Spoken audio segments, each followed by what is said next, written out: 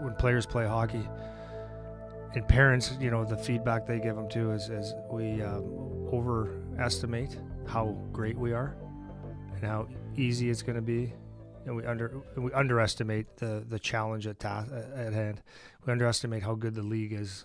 Underestimate the unknowns. That's the other thing. You're going to underestimate the unknowns that are out there, and those are the things that'll knock you on your ass. For things like, I'm just going to say a couple, like off the top of my head, things like just the size. When you go to a junior level like the OHL or college, you go to college, you're literally playing against guys 4 or 5. In college, maybe 6, I'm not sure, but 4 or 5 years older than you. And that's a huge, huge, huge difference. So just right then and there, it's speed, it's power, it's strength, and it's experience that you don't have as a hockey player. The next thing is the dressing room, off ice. And that's what got me. I was good enough skill-wise my first year as a 16-year-old. I mean, I say that not to say that I was the best ever at 16 years old, but I'm saying that for the fact that I could play at 16 years old. It didn't overwhelm me, the speed and stuff like that.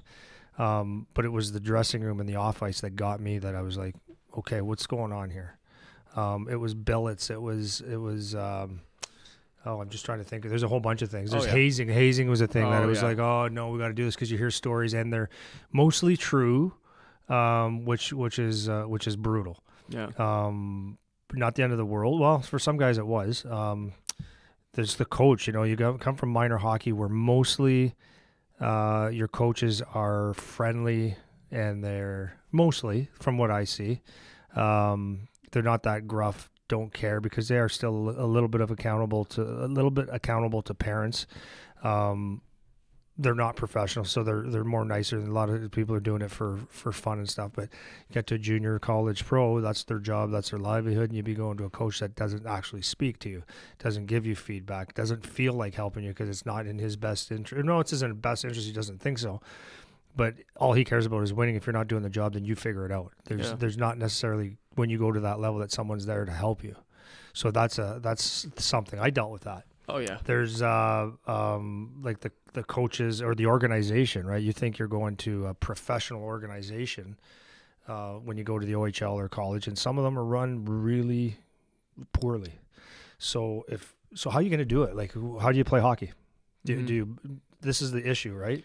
Do you quit? Do you blame? Do you throw excuses like the organization is not very good? Like, so this is why it's very important to understand that you have to overestimate how hard it's going to be.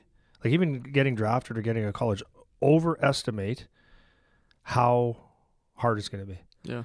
Because if you overestimate it, like, Eric Wellwood uses an example. His dad said, he goes, like, if making the NHL was picking up a 600-pound rock, and you pick it up and you push it over your head, hold it up over your head, that's what it takes to make the NHL. A lot of people before would say, okay, 600-pound, there's the excuses start. Well, that's too much. Why does it have to be 600? Why couldn't it be 400? Well, because it's 600. Well, I almost did it. Okay, so that means you didn't do it. So you're not getting there. Overestimate. So you have to train to maybe lift 700. Well, can you do it? Yeah, it's going to take time, and there's a process, right? But people underestimate what that task is. Yeah. And that's what in hockey most people do. And when parents are going through the system with their kids, the worst thing they could do is make excuses and tell them how great they are. I'm not saying don't tell them they had a great game or you're proud of them and stuff, but the work ethic and the attention to detail is what's the difference maker. If you can't figure out those details, you can't figure out the how to face the adversity in all different aspects, because it's going to come at you, and it's just going to come. And there's zero emotions in it. You have to figure it out if you want to play.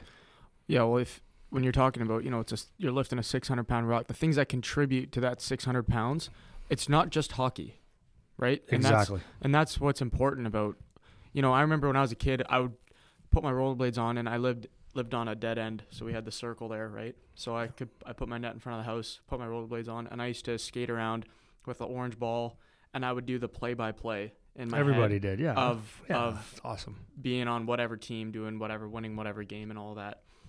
And I think a lot of kids they're going into the draft, they're thinking of it like that. Like, that's the only part they thought about, right? Like, they think about, oh, like I'm going to play on the London Knights and we're going to win the big game and I'm going to score the big goal and it's going to be awesome and there's going to be all these people and that could happen, and that's a good Absolutely. thing. That's a good thing to play with in your head because it's motivating. Yep. But that is not even close to all of the things that you need to be prepared to deal with.